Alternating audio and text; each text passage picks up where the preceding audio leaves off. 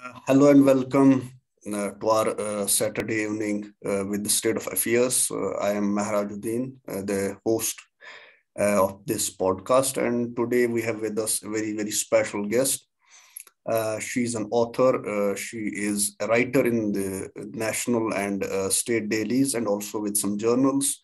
Uh, I reckon she has written two important novels, for which she has got this title that she's the only novelist who has written on the subject of mental anxieties and other stuff associated with it. The first novel she has actually written is Tearful Page back in 2016.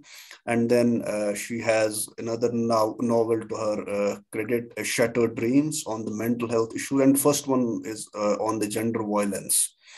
Uh, Her name is Azra Mufti. She doesn't need any introduction, formal way.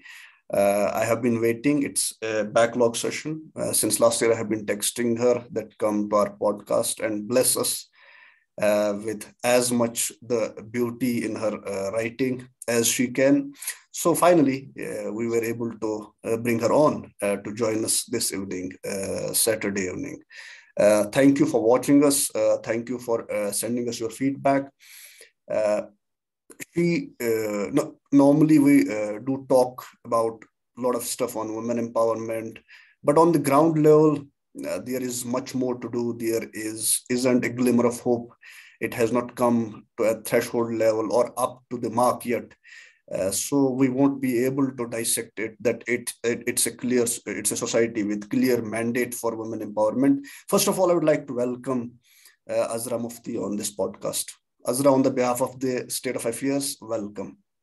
Thank you. Thank you so much for a warm welcome. My apologies. I could not respond to the earlier invitations, but thankfully, I am now able to connect with the audience. Thank you so much for giving me this platform to share my views and opinions on this podcast. And thanks for having me again. Uh, we will be talking about a lot of stuff for the next half an hour or so. Normally, we haven't, as a society, graduated from that old patriarchal mindset that normally the society, faces or suffers from.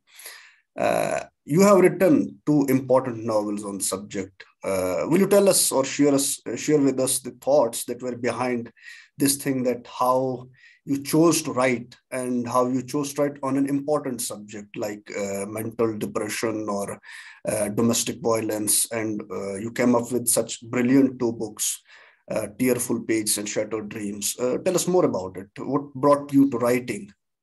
Yes. Earlier, I'll start with the experiences. I used to write columns for the newspapers, and I used to write because it was a kind of therapy. I used to write for myself.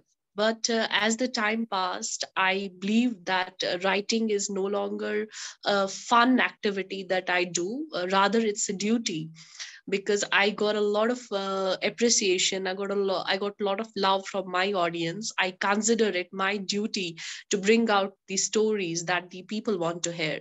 So it was totally an accident. I call myself an accidental writer because I never planned to be a writer. I was a reader though. I used to read a lot. I used to enjoy books. I used to gulp huge volumes of stories and articles and books, and that's how I thought of writing something of my own. So it was purely an accidental decision. Nothing was planned, so it just happened. And now the thing is that I consider writing as a duty rather than a hobby. So that's how the journey has been so far. And what about this thing that you choose a subject that's important? See, we can claim that we are a society with sort of liberalism. Obviously, we are liberals at the end of the day in other matters. But when it boils down to one thing, that women empowerment is still a facade, or we can say it's still, although we have taken some green shots of women empowerment institutionally or at the social level, but still it's not a norm. We have not been able to normalize it, given the reason that we live in a very tricky situation, in a very, very conservative society. through any standards. What made you to choose this subject? I mean, you could have chosen philosophy or you could have chosen some other thing, but why women empowerment? Exactly. When I thought of writing, I thought of writing something that I could easily connect to. Being a woman, I was a very inquisitive person right from the beginning. So the thing that connected with me was how I wanted to portray, how I wanted to project the lives of women who have impacted me in a way or so. So in I could tell you that it was not a clear thought out process, or it was a thing that I had given a lot of thought to, that I'll write something on this subject. But yes, I thought that these are the kind of stories that people want to hear. For example, I wrote one of the articles, "Where is my home?" So it was a story about a female who could not call her in-laws her home, the place where she lived her home. She could not call her in-laws where she shifted after marrying her home. So where is her home exactly? So that was the first story that hit me, like, where is my home? So I started collecting material on what are the issues that women face, what are the things that women who believe that they are empowered, but in reality they are not the one who are empowered. So these are the things that kind of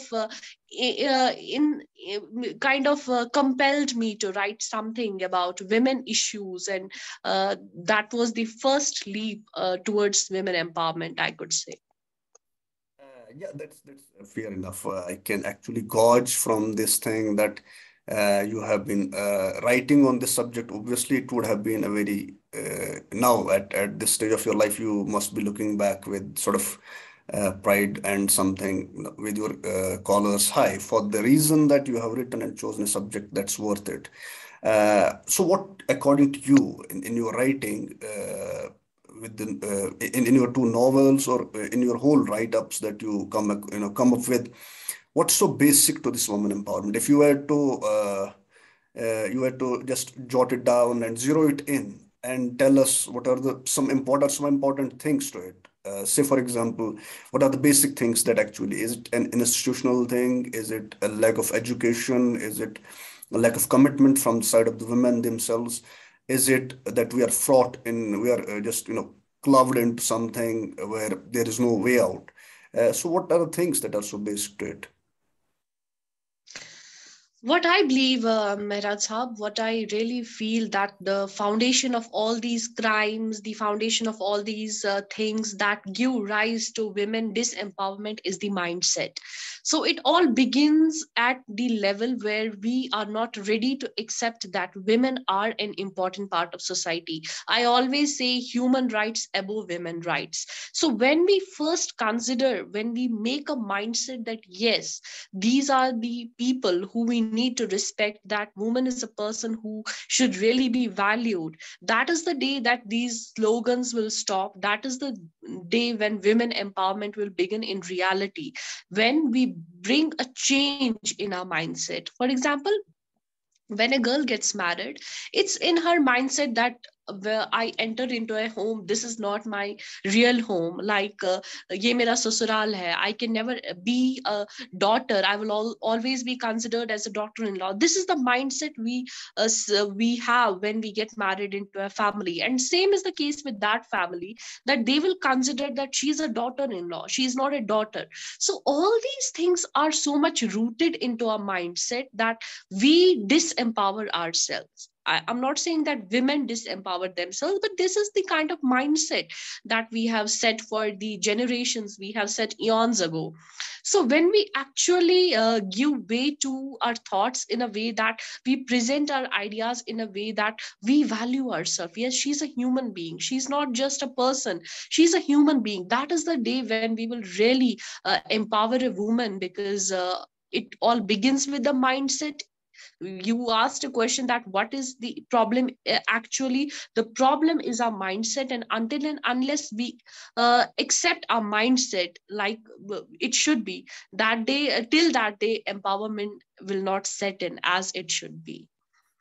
But all across. See, at a certain stage of my career, I mean, when I was back in university, I used to think this way that on this sort of egalitarian basis that they need, I mean, the women need actually sort of empowerment because historically the injustice has been done to them. But down the line, it even if it gets converted into something good, still we are not able to. I mean, at least being concise on this is that it converts into sort of elitism. People who get empowered, they just shun the responsibility that this is okay. I'm done with this now. I have a different zone altogether of life. I'll be doing this and that. So, what do you think on this? Does it necessarily convert into an elitism like other forms in politics and in society and economics or some other fields of as a profession? You tell us more about it. Is elitism an inevitable reality that we suffer from, or has the elitism actually kept the whole discourse on women empowerment hostage? Reasons being that at the sociological level, it's not possible for every female to be at a level where you are, say, for example, or people with some success stories are. What do you make out of that? Yeah, most of the times we do consider it like elitism has crept in, like women who have some kind of backup, or women who have some comparatively better mindset, who are born and brought up uh, in families who are educationally forward, like they find it quite easy to just get the kind of empowerment or get the kind of cooperation that is required. But ultimately what I believe is that it's just we have to just together we need to build up the society, right? If I as a female, I'll just struggle for my rights, I will try to just do something, but I will not get that kind of cooperation. Ultimately I'll be the one who'd be sitting in a cocoon. I won't be able to come out of that cocoon. So what I believe is that I have been fortunate enough, because I was blessed with a family who was cooperative enough. I was blessed with an education that I could really get the kind of cooperation or get the kind of boost that I needed in my life. But most of the females, unfortunately, they are not able to get this kind of cooperation, and they are left. I believe that every woman is special, or every child is special for that matter. Like we are born in such a way that every one of us has something that we are capable of doing. But I believe that most many a time that women, it's the women folk who is not able to portray or project their capabilities or talent or caliber, because there can be a lot of reasons that we will be talking about. But I what I believe is this: yes, elitism can ultimately, there is this concept in our mind, like the female who are the success stories, or the females who make it to the great achievements, who have the great who contribute something to the society. They come from this elitist background. But yes, once we give chance to other people who are like who really deserve to be encouraged, who need our blessings, who need our cooperation, I believe that this discourse will definitely come to a point that where it should be. Well, I don't share this much of optimism with you on this. I may disagree slightly, but then there is a pessimism. I mean, I am a pessimist by the very fact that I haven't seen any glimmer of hope. The way I have actually come across all the literature on this and all the success stories, the successful people, especially females.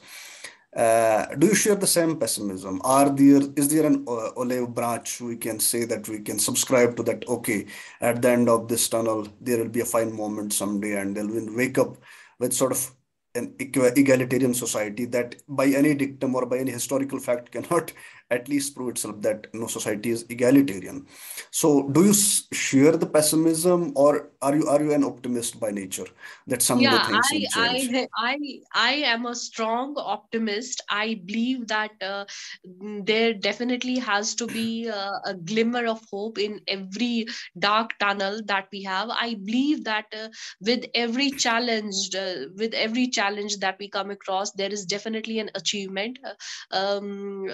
There's one beautiful quote, if winter comes, can spring be far behind? So we definitely should share this kind of mindset, because what I believe that when I come across stories where small girls or females who used to write and now they are just trying to convert it into a full-fledged career because they got some kind of inspiration for me. So for me it's a kind of optimism that I have been able to motivate hundreds of girls out there. Like from Shopian I get text, I get messages from different parts of Kashmir that we want to write, we have wrote this thing, we want your support, we you gave us encouragement. So it really feels good, because that is the thing that has made me optimist. Like I was a pessimist, but now a situation has made me an optimist. So I believe that you also turn out to be optimist by the end of this podcast, I hope. See, I don't, I don't believe in this thing. There's a reason why. To your quote that we must at least have this much of optimism that after every winter there must be spring or summer that will follow. But there are no visible gods in the society. We are structured socially at a different, in a different context altogether. Because in nature, it just is on its own. But society has its own problems, you know that. And then give me some substance so that I can back this thing that I have to be an optimist by the end of this podcast at least. So I will talk about myself. Like I was a kind of person who was very shy or introvert, you could say, who did not believe in my capabilities. I used to think that I'll be a loser all the way. I will not be able to do justice to my capabilities. But with hard work or with smart work, I could say, faith can move mountains. There, for you to be an optimist, you need to believe in spirituality. So we will not go into that. What I believe is that hard work, if you do a lot of if you put a lot of honest hard work in in anything you do, be it writing, be it creative arts, be it any field, you will definitely be not let down, because I believe that hard work is key to success. Like it's easy to say hard work is key to success, but this is something that I really have faith in, that I really believe that yes. And there are a lot of stories, if you want to back it up with research or anything, there are a lot of success stories, from rags to riches stories, that you could consult, and hopefully you'll be satisfied with those. Yeah, I Like can internet is full of explosive content like that. You can read that anytime. at least inside, I have all my sympathies with the whole feminist discourse, and especially with you because you have at least some tangible achievement to your credit. At least I'll be sharing this sort of feminist quote unquote optimism with you for the moment, at least for this conversation, for the sake of this conversation. You have been, acting as a resource person for the National Commission for Women, and you have also been kicking up the social empowerment or women empowerment campaigns all across. And then there is also one thing that you have been giving lectures in college or maybe in universities, if I trust the Wikipedia. So what has been the experience so far? The experience has been like accelerating. I come from a background where my parents they used to, like they were the educationist. Like we had this kind of atmosphere in our family where study, reading, education was given a lot of importance. So yes, I was associated with certain legal awareness programs. Like I what I believe that writing is a very gradual process of bringing a change in society. So I thought that it's time that you start doing some kind of interventions, you start doing some kind of field work. So I have been a part of various events, various awareness programs, workshops, seminars, where I used to interact with people. Not that I am a kind of a resource person, I would like to just throw light on some important topic, or I'm an expert on anything. Not like that. like just I really am a fan of APJ Abdul Kalam. So he used to have a kind of rapport with his students that they used to connect with him. So I also had this thing in mind, like when I go to a place, or when I go for a lecture, or when I go for any kind of event, I connect with my audience. And that is what I believe has been my greatest achievement. Like people connect to me and I connect to them. So that was the reason I have been associated with a lot of program regarding domestic violence, or it related to drug abuse, or other social issues that have crept in society. So I really believe that I have this responsibility on my shoulders. Like people have made me, so I owe something to them. And that's why I just associate myself with any kind of social work that I feel that I cannot do much, yes, but even if I try to inspire, or my words try to mitigate the sufferings of one person, I believe that my job is done there. That's what I believe. Coming back to, at least you must be having some wonderful experiences. It's not less than fun, or at least entertaining. At least you just click with your life, kicking up the campaigns and meeting people, cutting across all the stories that people have, especially those who have been either bruised or brutalized or even oppressed by the structure that we have at the social level. But coming back to this question of intermingling faith with this, supporting your optimism by a pinch of faith, or at least to become a feminist, or a person who can support women empowerment. What do you mean by that? Mixing up the faith with this thing. See, I often say in my speech that when I talk about feminism, I do not talk about equality. I just try to, like, women and men, they are not equal. Right? They have been programmed in such a way that they are different. Right? They are not equal. They are different. You are a man, you have your own capabilities. I'm a woman, I have my own capabilities. But when we talk about feminism, the only thing that I target is I target respect, and I target like you I my opinions and my views should be respected. That for me is feminism. Like if you, as Mr. Mehraj, you support my views, you give me the power of decision making, that for me is that you are a feminist. For feminism, you don't have to just be a anti man or man hater. In reality, that is not feminism. So for equality, I don't support equality. Men and women, they are different altogether. So yes, by bringing a tinge of spirituality in it, I believe that uh, this spirituality, if you inculcate this habit of spirituality in you, and if you are a person who believes in faith, this is what I believe, that miracles do happen. Like miracles do happen, because I was a kind of person who had a lot of health issues, who could not think that yes, I can do this thing. But yes, with a tinge of faith, with a tinge of spirituality, I believe that what I am today is because of the faith, and obviously the superpower that is handling all of us. So that's what keeps me grounded. Yeah. Spirituality keeps you grounded.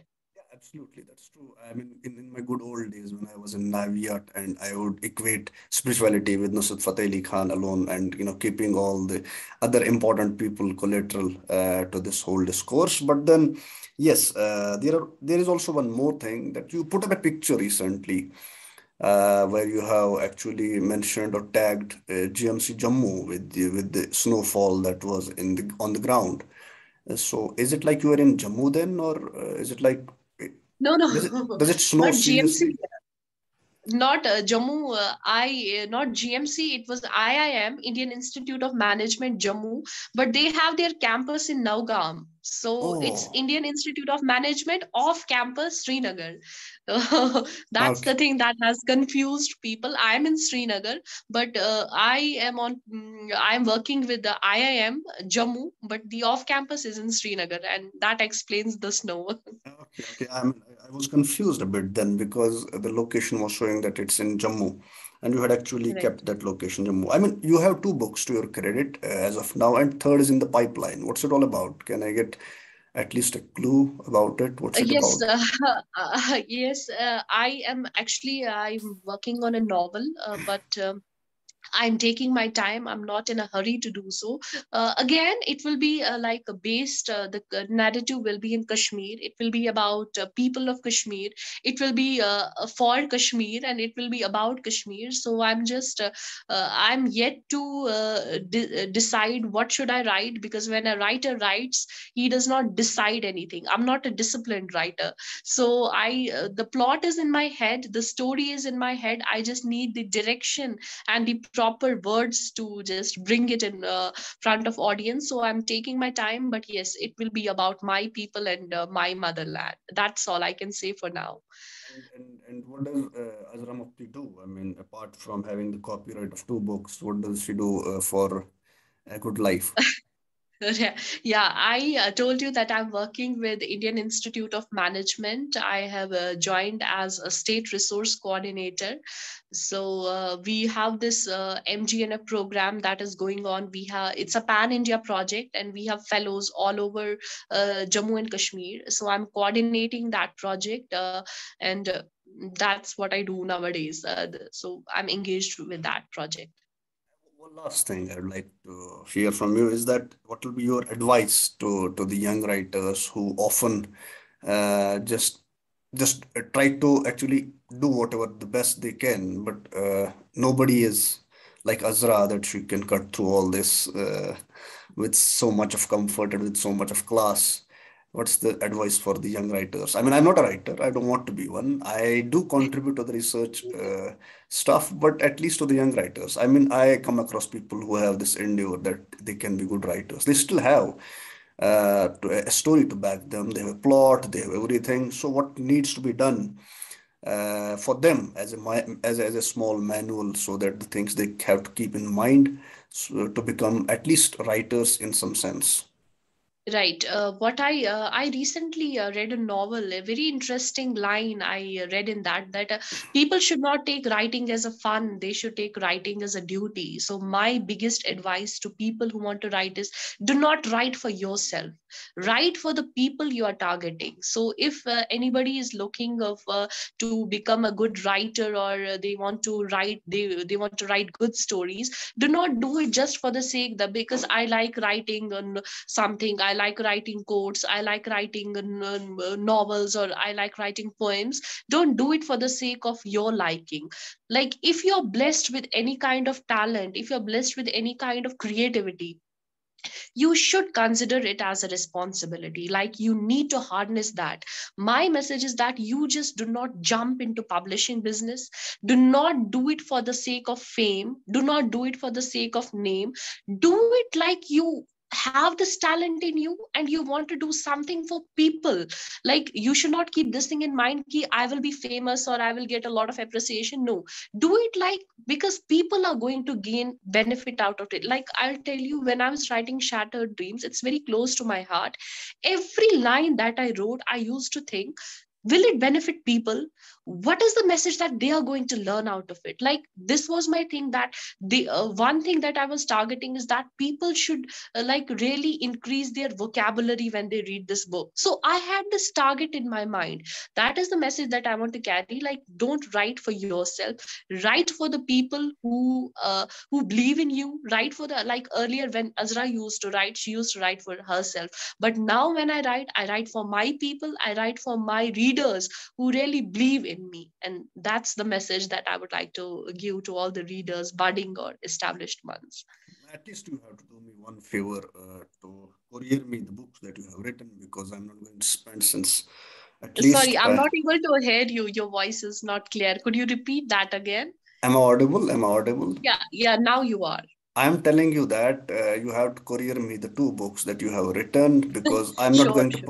purchase them. The reason that I have invited you to the podcast with such a phenomenal conversation that I have with you, Sure. Azra, You got it. you came to the podcast. Thank you, and we wish you all the best for your future endeavors.